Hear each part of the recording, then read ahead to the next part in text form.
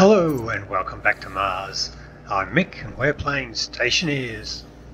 Now last time we were here we pressurised our base and made ourselves an atmosphere that we can breathe. So having the base sealed is nice for pressurising, but it means we've created ourselves a little greenhouse here. So now we're going to have to look at temperature. Now we're going to start with some basic tricks you can use early game in a small room, and we'll work our way up to temperature control on a larger base like this one here. So, with no further ado, let's get building. So here we are at our newly built starter base. Now it is just a single room, and as you can see we've pressurised it. She's a wee bit cold at the moment. We're not going to grow any plants in that. So there are a couple of easy ways to deal with that. So number one would be to just pressurise your base during the day when it's a bit warmer, or that won't really do much good for you on Europa. Two, you can just wait for the sun to warm the place up. It is a greenhouse after all, and it will warm up of its own accord. Oh, the easy way there is what you've probably seen a lot of people to do, is to just drop a couple of flares. They will warm the place up. They'll take a little while, but they'll do the job for you, and that is by far the quickest and cheapest way of doing it.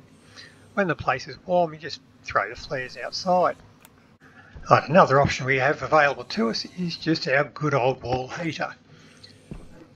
That one you just put in, plug into electricity, and away it goes. Now that one does have the drawback is it will consume a lot of power. So if we switch it on, we can grab our configuration device, have a look at it, and we'll see it's drawing up to 1000 watts. Now early game, yeah, it'll heat the room, but you might not have the 1000 watts to spare on that one there. So it's alright to keep the room warm. Once it's warm, it'll only switch on for a little while and switch it back off again.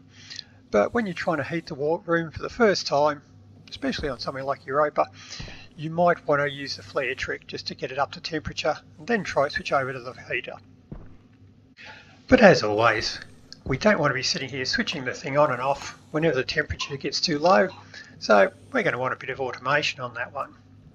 So we shall need our atmospheric sensor. We shall need a reader to read the atmospheric sensor. We shall want a compare unit.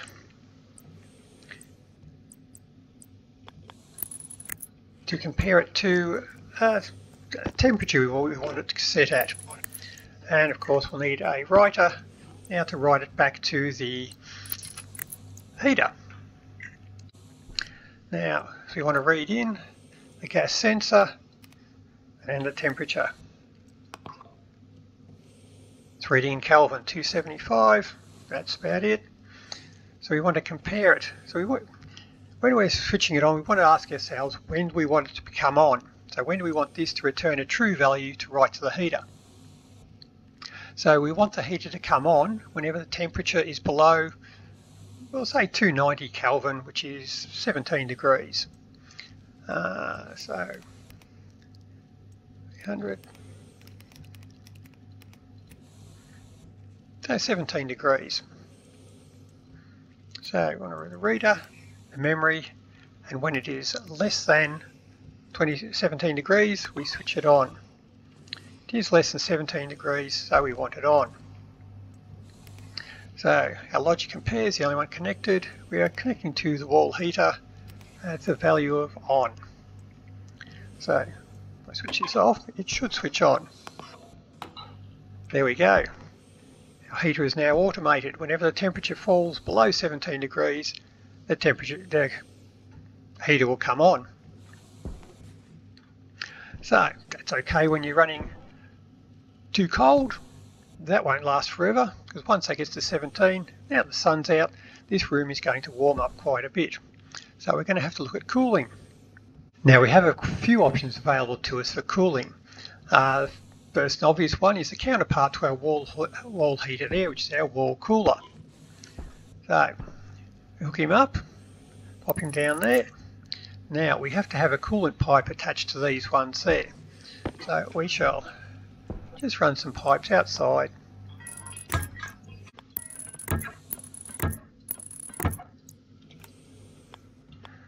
we go. 3 should be plenty. That's all we need. Now when we first switch the cooler on, we'll notice that it doesn't work because we have to actually put some refrigerant gas into the pipe. Now the pollutant is the best gas to use. Water is another very good one to use, but it will operate on any gas, which is fortunate for us because what we have here at the moment, abundant supply, is any old gas. An easy way to pressurise the pipe, so we'll just get rid of him for a moment. We can just grab an active vent, put him in,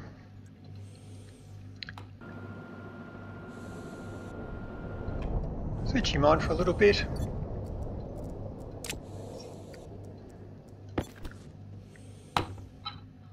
I have a megapascal. That should be heaps. You've done your job. Put him back. Back goes the wall heater. And now it's quite happy. Now, as with the wall heater, we don't want to have to sit here and babysit it and look after it and tell it when to come on and off. We'd like to automate that. Now, as we've automated the heater, we can use essentially the same circuit just to compare a temperature and automate the cooler as well, like that. Now, we've just reused our logic reader. We put another cable into the new compare unit. Once again, we want to ask it, when do we want the cooler to turn on? And we want the cooler to turn on when the temperature is greater than, let's say 27, so that'll be 300 Kelvin. So temperature in is your logic reader, compare it to the memory, so when it is greater than 27 it switches on. Currently not greater than 27, so it's reading a 0. And we want to write that back to the wall cooler with the on setting. And it stays off. We're all good. So when the temperature hits 27, wall cooler should automatically come on for us. When it drops below 27, it should switch off. You can see the temperature's got above 17, so our wall heater has switched off as it was designed to do. So here we are a bit later. So the temperature's rising just from the sun coming in from outside. As the temperature rises up to 27, we'll see the wall cooler switch on. There it is. Just switches on for a few seconds. It's only drawing 100 watts. So that is quite a cheap way power-wise to maintain the coolness of your base. But I mean, that's still an active way of doing it. Requires the controls and still does cost you a little bit of power. There are other alternatives we still have available to us. So to say these are active controls, we can also use passive controls. So a passive control is one which basically doesn't have any moving parts. Essentially all it is would be if we put a pipe going to the outside,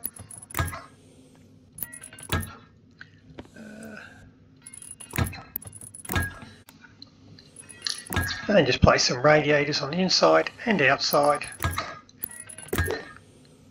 So it connects the inside to the outside, just to allow some thermal, because it's colder outside, it'll just allow some of the heat inside.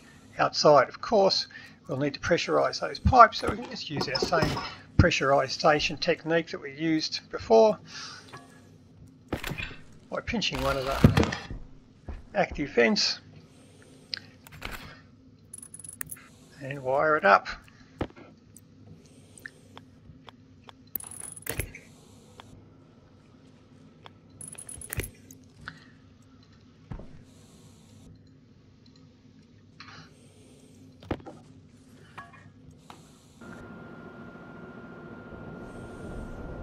Switch it on. That should be enough.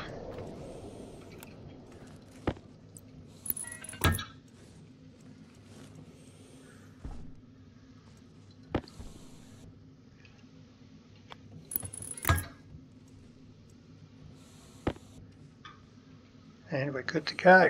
And there you have it. Now that this is pressurised, the radiators will take heat from the inside and transfer it to the outside. As it's colder outside, the heat will flow to the colder area. Now this will provide just a small amount of cooling, which should reduce your need for the active cooling from the cooler here. So you want to, but I like to get just enough balance so that when you've got this going, the heat is very slowly going up, so it only requires an occasional click on of the cooler every now and then. So that way you get all the free cooling from there, plus a little bit of active cooling just to control it. Now if you find that your passive system has got too much cooling abilities or not enough, it's just simply a matter of either removing or adding extra radiators from the system. Now this works on Mars quite nicely when your temperature difference from outside and inside is relatively small, but if you're on somewhere like Europa where you have very cold outside, you'll find even with a single panel this is going to freeze your base very quickly. So you can still use it. The only difference being you might want to have it so you can switch it on and off occasionally. So when you want a little bit of cooling, you're probably only going to flick it on for a second or two, and that will provide all the cooling you need. But once again, if you don't want to manually regulate it, you can just replace that one with your digital valve. Now the digital valve will respond to the same on-off command that the heater does, so you can use this exact same control circuit for flicking on and off the digital valve, and that will give you a fully automated passive cooling system in there. So what we have here is our basic systems for heating and cooling a relatively small base when you've just got a single room and not much more else going on there. But what happens once you've got a bigger base? You're going to need something with a little bit more grunt in it to actually control the temperature, because a large base with lots of windows will pick up a lot of heat. So we're going to have to look at some bigger systems, but not today. That's about all we've got time for today. So till next time, happy building. See ya. Looks like the potato problem from last week might have clogged the plumbing. Yeah, well, better clean that up, I guess. Just what I need. Maybe the heavy drill. Yeah, heavy drill. Ooh. Close enough. As they say at NASA, what could go wrong? Pull the pin, open the door, throw it in. Temperature high. Oh shit.